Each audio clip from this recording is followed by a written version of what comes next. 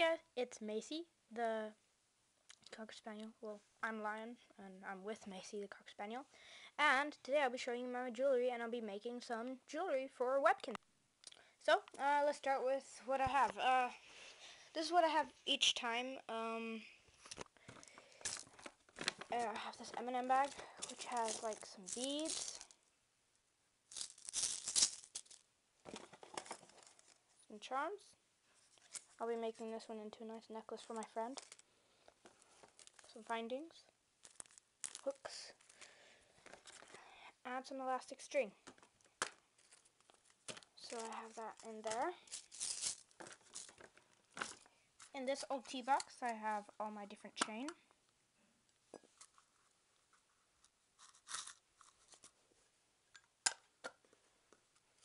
In here, I have beads. So a bunch of charms and beads and stuff. In here, I have all my hoops. Or rings, or whatever you call them. Probably one of the most important things you need for a charm necklace. Got my scissors. And yeah. So today I'll be making jewelry for two of my new Webkinz, Morgana, my black cat, and Macy, my Cocker Spaniel. I'll be making her some clothing too. I have a bunch of old socks here. And a scissor. Oh, I forgot, this is also part of the jewelry. Pliers. I'll be making Macy a nice, elegant bead necklace with these nice beads. And I'll be making her a nice, long, big, nice, wavy kind of clothing. And then I'll be making Morgana. So far I know, I think I'm only going to make her a charm necklace. I got hot chocolate to keep me going.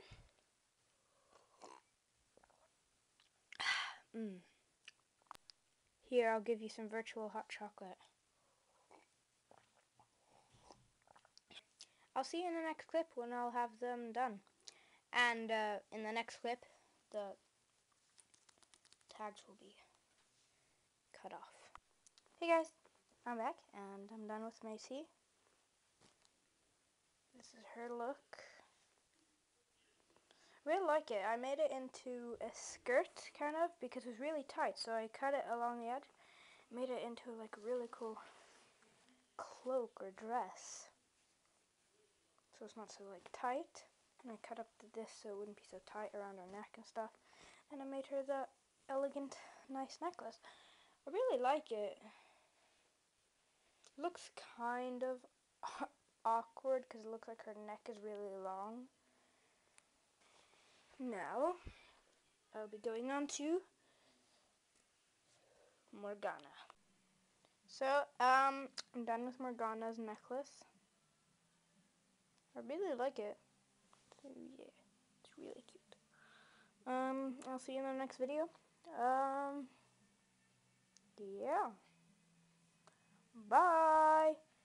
Webkinz.